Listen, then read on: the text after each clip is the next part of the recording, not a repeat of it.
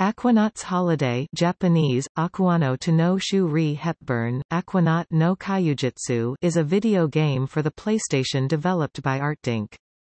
The game is an underwater simulation in which the player assumes the role of an overworked marine explorer who returns to the water for pleasure after having brought harmony to the world's oceans.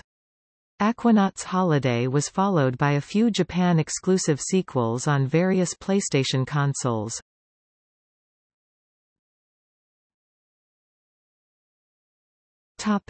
Gameplay. Gameplay in Aquanaut's Holiday takes place in a first-person perspective and consists primarily of the player exploring vast stretches of ocean, occasionally discovering underwater ruins or treasure, or communicating with underwater creatures. The game has no time limits, enemies, or other obstacles. The game's objective, aside from exploring, is to build a large coral reef to attract a wide variety of fish and other marine wildlife.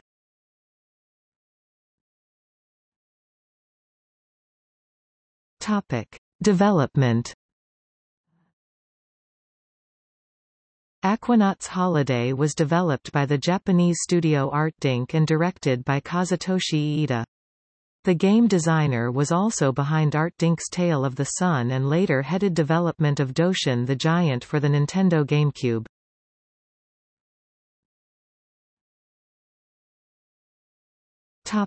Reception. On release, Famicom Tsushin scored Aquanaut's Holiday a 24 out of 40. The game won a Japan Software Award in 1996. Critical reception has been mixed. USA magazine Next Generation reviewed the game as an import prior to its release in North America, commenting that, "Seen from a first-person perspective, AH's exotic sea life and realistic landscapes soon have you believing you really are exploring the floor of the ocean. And though the gaming aspect is a little on the subtle side, it's enjoyable just swimming around." They scored it 4 out of 5 stars. Their later, much briefer review of the domestic release lowered the score to 2 stars and said, "Points for effort, but most gamers will be bored."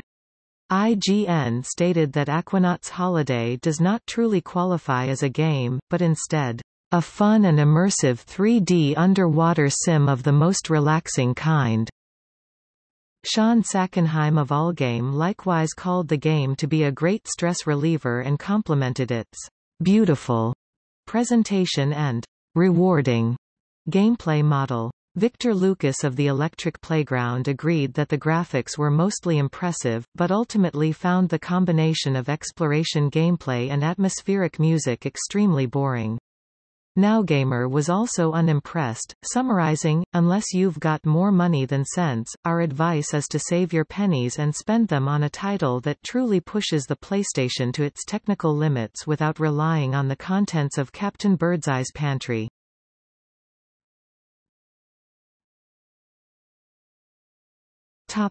Sequels.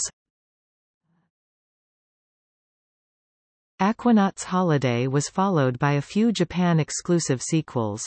Aquanaut's Holiday, Memories of Summer 1996 and Aquanaut's Holiday 2 were released on the PlayStation in 1996 and 1999 respectively and were later made available for download on the PlayStation 3 and PlayStation Portable in 2008.